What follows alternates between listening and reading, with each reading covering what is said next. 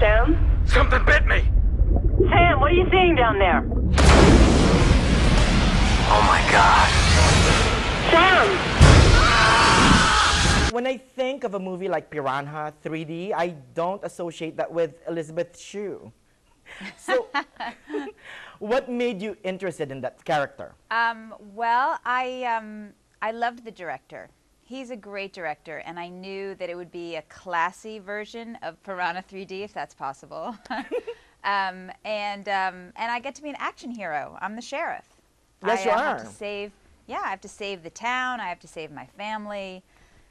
So I got to show off what a great, you know, kind of action heroine I can actually be. Now, was it all worth it? It was, yeah, it was worth it, and it was hard. There was a lot of difficult, challenging days of lots of action in 112-degree weather. So, yeah, it was definitely challenging, but it was worth it. It's such a fun movie. I'm so happy with the way it turned out.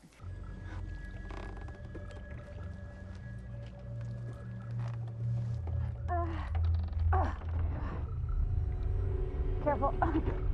She's in charge of the town, and the town has just been invaded by thousands of prehistoric piranha. There is a subterranean earthquake that was opened up just as a wet t-shirt contest is going on a floating stage.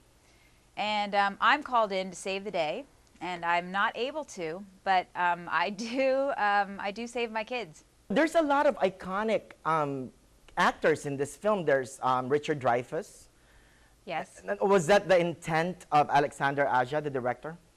Yes. I think he grew up as a kid loving the American 80s movies, and he's French, so he, you know, his point of view is very, a little bit more detached. And so he loved the idea of all these kind of iconic 80s actors coming together and then doing a movie that was, you know, that felt like Jaws, but was even more extreme and more over the top and more fun. I want to know what the hell this thing is doing in my lake. Is that a piranha? This particular piranha vanished 2 million years ago. You have such interesting choices lately in your career. You played yourself in Hamlet 2, which is a funny film, and you were so great in it. And now Piranha 3D. I mean, you're having fun in your career right now, don't you? I'm trying to. Definitely trying to have a little more fun.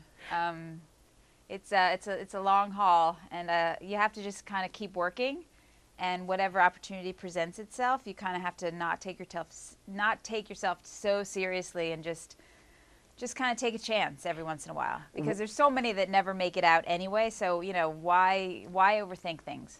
What can we expect from Miss Elizabeth Shue coming up? It's not going to be like Alligator 3D, right?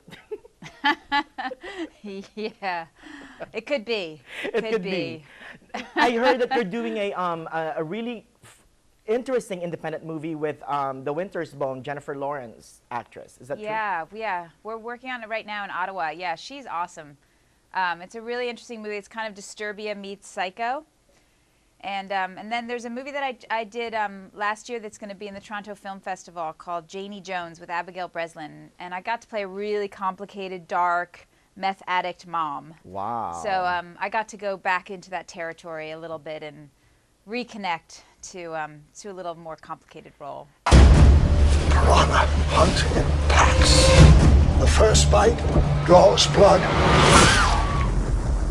The blood draws the pack. It's just fun. It's like a roller coaster ride. And you know, when you go to see a big movie like this, that's what you expect. You want to be taken away, and you want to laugh, and you want to scream, and it definitely provides all of that. And it's all in full glorious 3D. Things pop out at you, fish come at you.